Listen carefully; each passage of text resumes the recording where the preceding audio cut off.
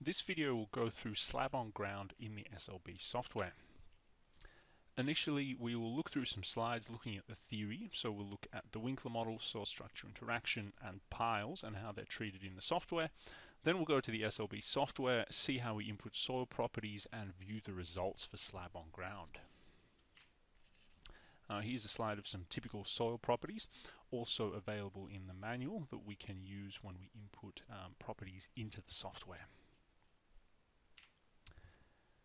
So this picture, we have a quick evaluation of the soil pressures on some buildings. So we have uniformly distributed load from the upper floors, and we assume an average soil pressure rectangularly distributed on the soil itself. Now, this is a simplified approach and not entirely accurate. So if we're using this assumption, we use the Winkler model to model the basically the slab on ground. So what the Winkler model is, the support provided by the soil is represented by springs, and basically this provides uniform settlements across the entire length of the basically of the slab sitting on the ground. Now, this is not an accurate representation of what's happening in reality. It's simplified and not entirely accurate.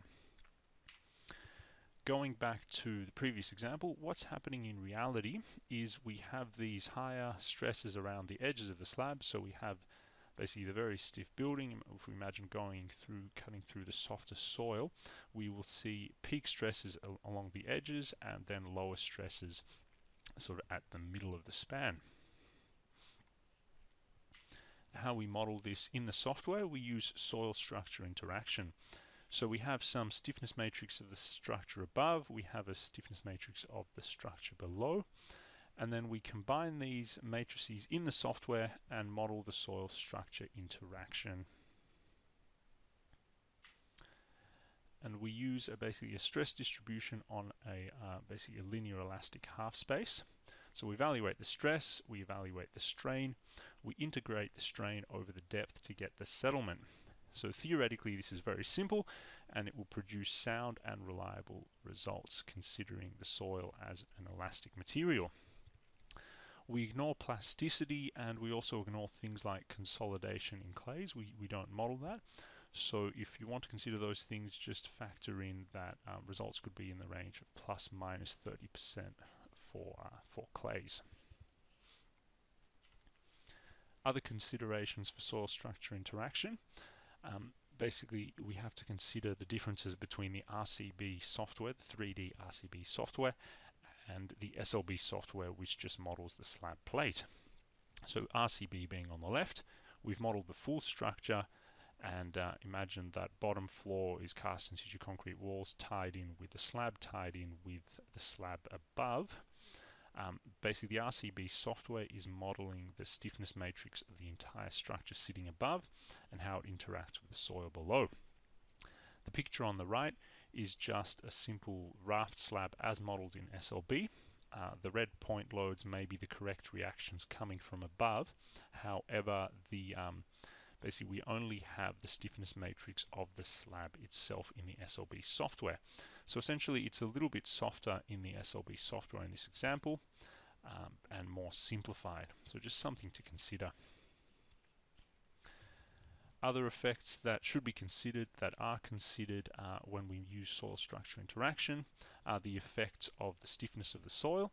So if we have stiff soil on the left, we can imagine the settlement wouldn't be significant, whereas if we had flexible soil, we can see that the middle support is dropping down and we're seeing a redistribution of the bending moment. So the peak values drop at the top, and the positive values increase at mid-span. And next, looking at piles. There's a few ways that we can model piles. We can model point-bearing piles shown on the left and friction piles on the right. So if we're modeling point-bearing piles, end-bearing piles, we can simply model basically the piles as columns and the slab it supports as a suspended slab, and not have to worry about modeling the soil at all. With friction piles, we put in the pile properties and some initial settlement resistance as well. So a summary of the different ways we can model. We can model the slab on ground using the spring Winkler model or soil structure interaction in a linear elastic half space. We can model piles sitting on rock, so essentially a suspended slab, or basically floating friction piles. So some we can see here modeled as some spring support at the pile location. And here's a 3D view of the piles modeled in the RCB software, just for illustration. And on the right here we have pile caps modeled. So they're modeled, defined using geometry lines, and we have the columns above and the piles supporting them below. And we won't show it in this video, but how we input pile properties is in the SLB software. We hit soil properties, we select columns as piles, hit pile types, and then we put in some loading and settlement here as well. I'll go into the SLB software. We'll see how we model slab on ground in SLB. So we have to have mesh, which we already have. We've run the analysis, so I'm just pressing Shift E to show the mesh. And with the mesh created, we go to soil properties and we hit slab on ground. So here we have the three different options, or two options really, how to model the soil structure or how to model slab on ground. We have the Winkler model. So basically, Winkler model uniform K means that all of the soil will have the same stiffness. Winkler model K by slab type.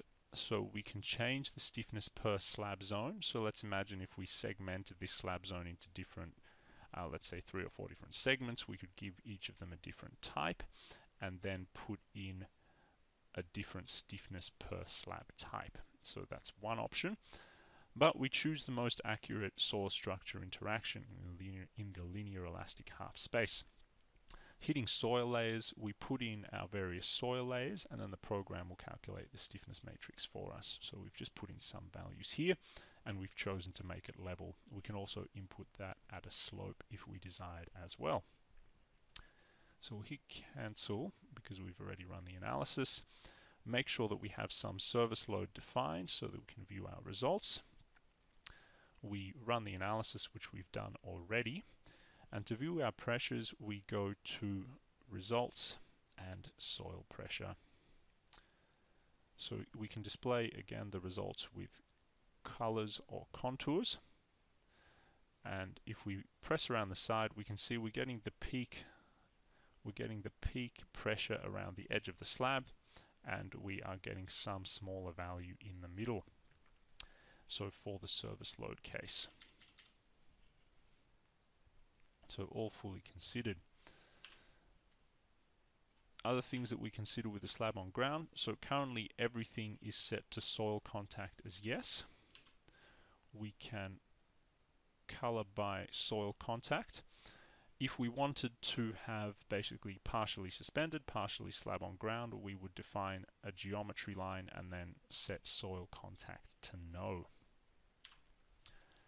And finally, one more thing to consider when modeling in the INDUCTA software, modeling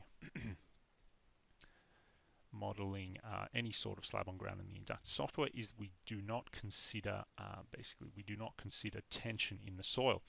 So here we just have some rectangular slab on ground with some very high point load, and what we're looking at, if we go to the service load combination and then go to the soil pressures, is that we do not consider essentially negative tension in the soil. The program is producing the negative results for us, but we don't have tension-free soil. So what we have to do in this case is we have to draw geometry lines wrapping around these areas with the red dots and then set their soil contact to no. So the program doesn't do that for us automatically. So if we hit escape, just to redraw, we would just put something in, for example, like so.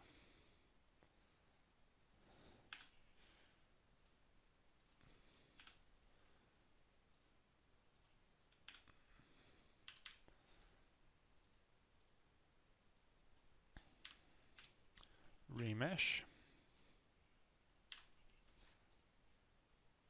and then set soil contact to no in these areas.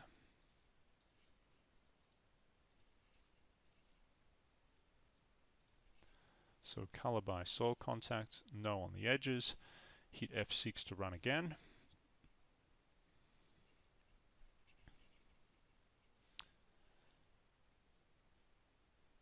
And we look at the soil pressures. So it's just along these finite element edges, which we can ignore, just a single point, but we're not getting basically these edges are free to lift up. We have zero pressure here. There's no contact with the soil, so there'll be a more accurate pressure distribution in the middle of the slab. Other settings as they relate to slab on ground in the material properties. When we basically depending on the type of slab on ground we are designing, we may want to consider MXY when designing the reinforcement, so the twisting. And the other thing, the moment distribution should always be set to off. So there's no supports. Essentially the entire slab has support underneath it, so there should be no moment redistribution. And when this is set to none, the positive M limit times 2 is not doing anything. So in summary, what we looked at, there's two main ways we can model slab on ground in the INDUCTA software. The less accurate Winkler model, which assumes basically springs are supporting the slab, or the much more accurate soil structure interaction. So considering the interaction of the stiffness matrix of the structure with the stiffness matrix of the soil supporting it below. Other things to consider as well, other things to remember, is that the INDUCTA software does not include tension-free soil. It's up to the user to look at the soil pressure, see if there's any tension occurring, and then cut out those areas from the slab using geometry lines, and then set their soil contact to no. This concludes this video. Thank you for watching.